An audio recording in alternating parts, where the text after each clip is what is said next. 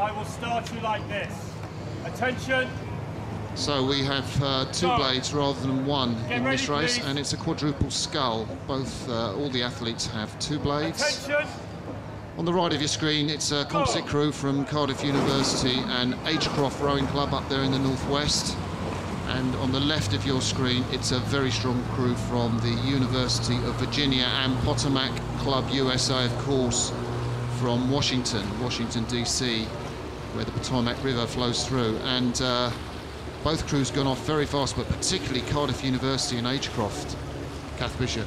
Yeah, I'm really impressed by them. It's a very clean start. It's very important in quadruple scull when you're at high rates and high race speeds that you have that cleanness, and that's quite difficult off a start, but they've really done well. They've got a length really quickly, and it's still staying very clean.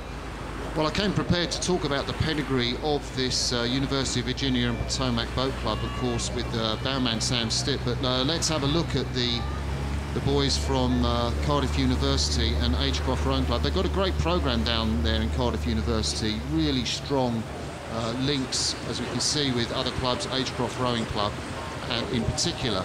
And some of the men they've got in this boat, we'll get a look there. You can see Pete Robertson in the two-seat with that very distinctive blue top on.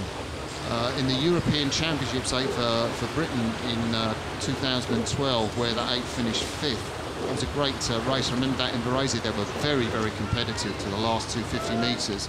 He's a really strong rower, and he's made the transition to sculling excellently, and they're just putting miles of clean water between them and the Americans. You can see the amount of covers per stroke is great in that boat, and then so the gap between one set of puddles and the next set of puddles, I mean, they're just leaping down the course.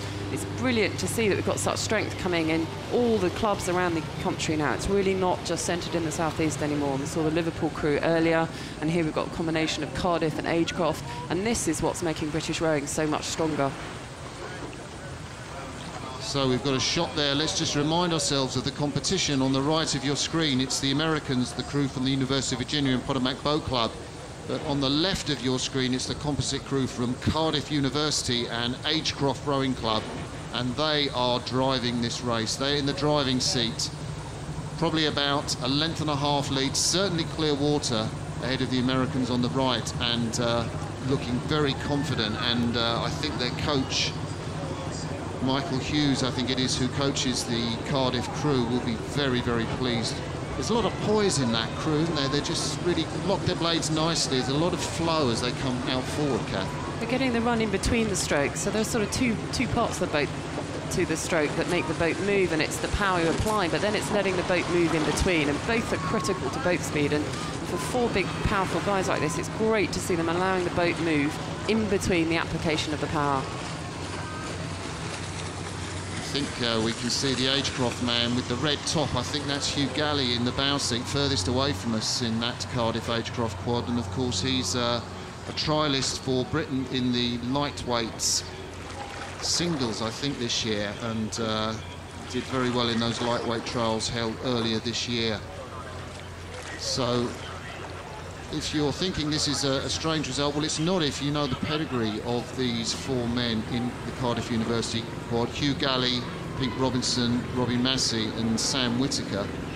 And Cardiff University are forced to be reckoned with. It's great to see the names changing in our sport, because, you know, you get financial support. I know Welsh Rowing has done such a good job in that area of the world, and they are really defeating a strong, very strong American crew. So Cardiff in the white boat, top of your picture. The yellow boat, it's the fancied Americans, and Sam Stitt took a look round there, and I think it's probably too much to ask. Yep, it's too late now. I mean, they really haven't been in this race. It's been dictated all the way by fantastic Cardiff and Agecroft crew. So there's the finish. The Cardiff and Agecroft crew in that Hudson quadruple scull with a clear water victory over the University of Virginia and Potomac Boat Club. And there, I think, is Pete Robertson in the blue of Cardiff University. And a fantastic opening heat of them in the Prince of Wales Challenge Cup.